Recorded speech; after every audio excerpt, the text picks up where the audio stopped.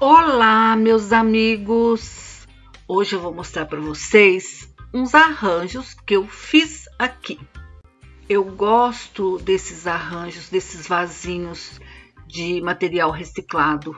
Eu decoro, fica todo bonitinho, fica personalizado e dá aquela harmonia. Separei 2 garrafas de guaraná média, furei no meio, cortei e passei primer e comecei a decorar. Olha que bonitinho que ficou. E depois eu vou escolher uma plantinha bem bonitinha para destacar aqui nesse vasinho e vou pendurar, que ele vai ficar um charme. Aqui são 2 garrafas de cloro, que eu apenas fiz o buraco no meio como se fosse uma boca aberta e fiz os olhinhos de chinês, mas ficou tão bonitinho. Não sei, veio na minha cabeça essa ideia do chinesinho, porque eu tinha essas tampinhas aqui. Eu falei, nossa, parece um chapeuzinho de chinesinho camponês, aqueles que colhem arroz. Achei que ficou bem bacaninha.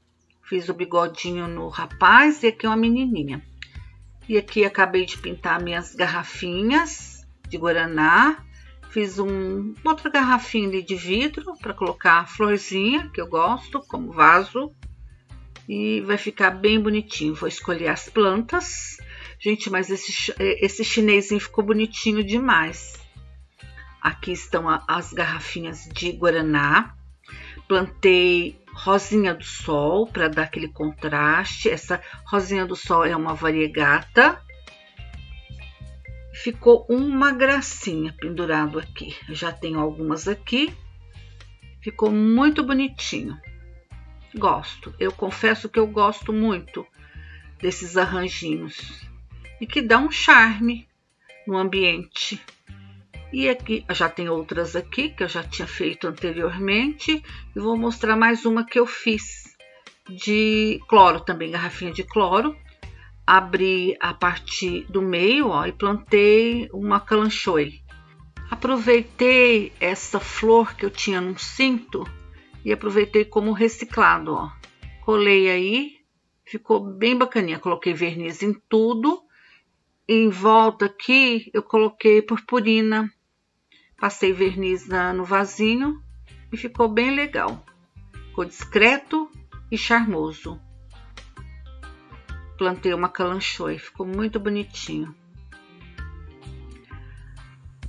Aqui eu vou escolher esse ripsales, que eu quero tirar bastante muda daqui, porque eu adoro esse ripsales para plantar no chinesinho. E já fiz 2 vasinhos com esse ripsales, que agora eu tenho que aproveitar e multiplicar esse vaso, porque eu gosto muito dele. Coloquei nesse lugar estratégico, que aqui não pega sol, o ripsales não gosta de sol, e plantei na boca deles. E ficou um charme, vai crescer e vai ficar bem bacana. Aqui bate sombra, quer dizer, vai pegar o sol, mais claridade, porque aqui bate um pouquinho só de sol de manhã, muito pouquinho. Mas como eles estão para cá, vai ficar protegidos.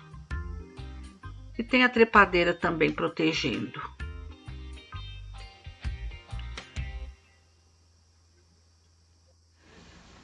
Gente, eu nem sabia que eu sabia fazer esse artesanato. Veio assim, eu não vi em lugar nenhum, mas eu gostei muito desses chinesinhos. Acho que ficou tão bacaninha. Quem gostou, peço que deixe seu like para ajudar no canal. E se ainda não for inscrito e estiver gostando do conteúdo, se inscreva. Ative o sininho para continuar recebendo os meus vídeos. E deixa aí nos comentários qual que você mais gostou. Tá bom?